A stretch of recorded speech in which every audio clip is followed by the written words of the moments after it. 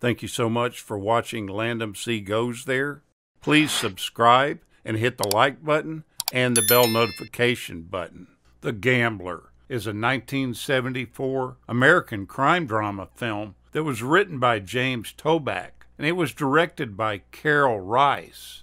The movie stars James Caan, Paul Sorvino, and Lauren Hutton. The storyline goes that an English professor named Axel Fried is a gambling addict. Although he loves to win, it is only secondary to the excitement that he feels in the possibility of losing. With this mentality of thinking, he ends up $44,000 in the hole in one fell swoop.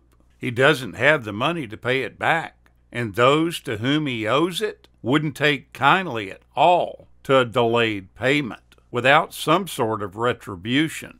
He gets an up-close and personal view of the nasty things that can be done as a consequence as he tries to come up with the money through legitimate and not so legitimate sources, which include his wealthy businessman grandfather, who's had a fair share of dealings with the wrong side of the law himself, and from his physician mother. Both of these people really close to him could still be affected by his actions, whether they can or can't, or will or won't help him.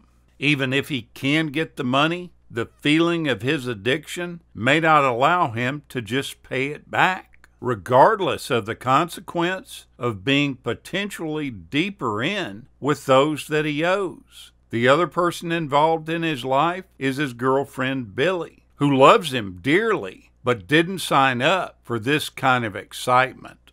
The film was the first produced screenplay by James Toback. Toback himself had worked as an English lecturer at the City College of New York, and at the same time, he had a gambling problem going on.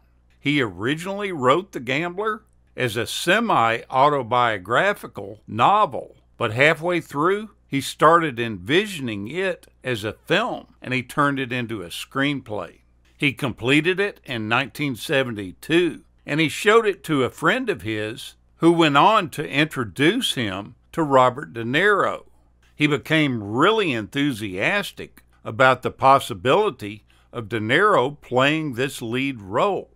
Once the script started getting developed by the studios, Carol Rice was attached as the director, and he didn't want anything to do with De Niro in that role, and he went ahead and cast James Caan instead. Toback later said that Caan became a great Axel Fried, although he was obviously a different character than the one that De Niro would have created. At the time that filming was going on, the lead actor, James Caan, was battling his own addiction, and that wasn't to gambling, it was to cocaine. Caan really loved this film, and he considered it one of the favorites that he's ever done. He states that the reason is that it's really not easy to make people care about a guy who steals from his mother to pay his gambling debts. Robert Evans had been really keen to produce this film from the start, as it would be his first credited production at Paramount Pictures. But Irwin Winkler wouldn't bow out of the film, despite attempts by the studio to give him other projects. Evans then went on to make the spectacular movie Chinatown instead. This movie is one of a few gambling addiction films that was made during the 1970s. Also included was George Stevens' The Only Game in Town and Robert Altman's California Split, as well as a TV movie that starred Shirley Jones that was titled Winner Take All. It seemed to be a real popular theme during this time period. The character of Axel Fried, played by James Caan, surprisingly appears in every scene in this film. And during it, you'll catch a glimpse of quite a few actors that you'll recognize. One of them being M. Emmett Walsh. He plays a Las Vegas gambler. This is one of the first movies I remember seeing him in. And then there's James Woods. He plays a bank officer that gets roughed up by James Caan's character. This is really hard to detect that it's actually him, but once you hear his voice, it's pretty easy to discern that it's him. You'll also see Vic Tayback, who went on to fame playing in the sitcom Alice. Roger Ebert, the film critic, really loved this film. He loved the way the portrait of Axel Freed's personality begins in the storyline and then develops into a story of his world and then pays off as a thriller. It makes us feel that we're completely absorbed into Axel's problems and dangers. This character is not simply a gambler. He's a more complicated man than this. The possibility of losing, in his words, gets his juice going. He needs to lose. He needs to feel the risk, to place himself in danger. Because in a way, it isn't the gambling that's his obsession. It's the danger itself. Now, Lauren Hutton plays his girlfriend. She was born Mary Lawrence Hutton in November of 1943. And she's an American model that went on to become an actress.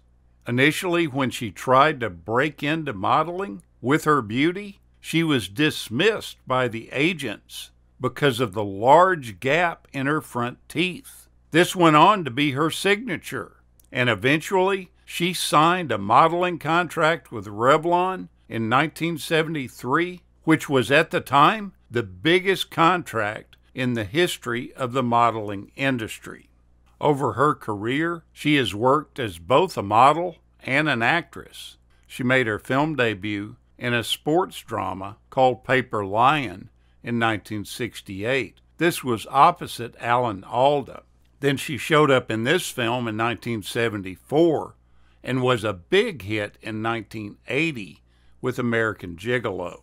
She later went on to appear in television network series such as Paper Dolls and Nip Tuck. 6 decades into her modeling and film career, Lauren Hutton is still as stunning as ever.